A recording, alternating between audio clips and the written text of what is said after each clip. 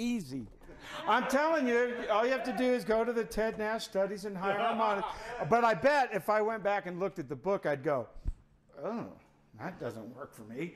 You know, but that really is what I did. Been in the Doobie Brothers for going on 18 years now. Wow. And we've done this tune called Long Train Running, and it's basically just G minor blues.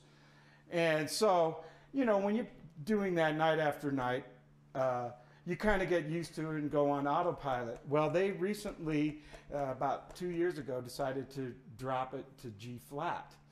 And I have never really played in G flat very often. I found that to be quite challenging. And let's see if I can do some of that. In the old key, it was really easy.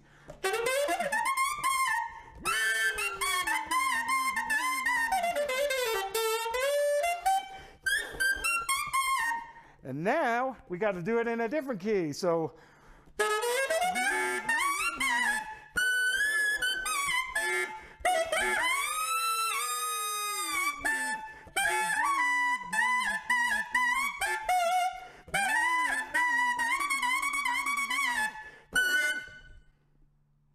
and it's, well, I can't wait till they go down a half step more. What goes after G flat?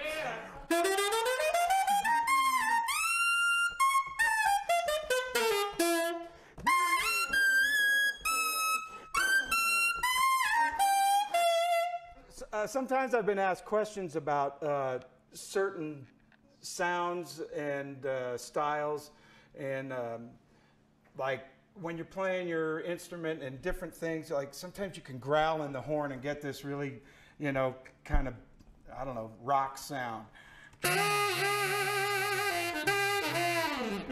You know, so that's just humming while you're playing the note. And then, like, Junior Walker used to do this really great thing. Obviously, he's not the only sax player that ever did it, but he would,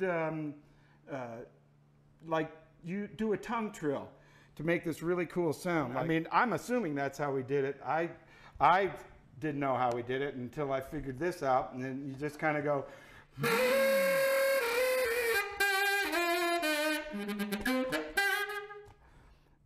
Yeah, so that's just a flutter tongue. It's called, it's, yeah.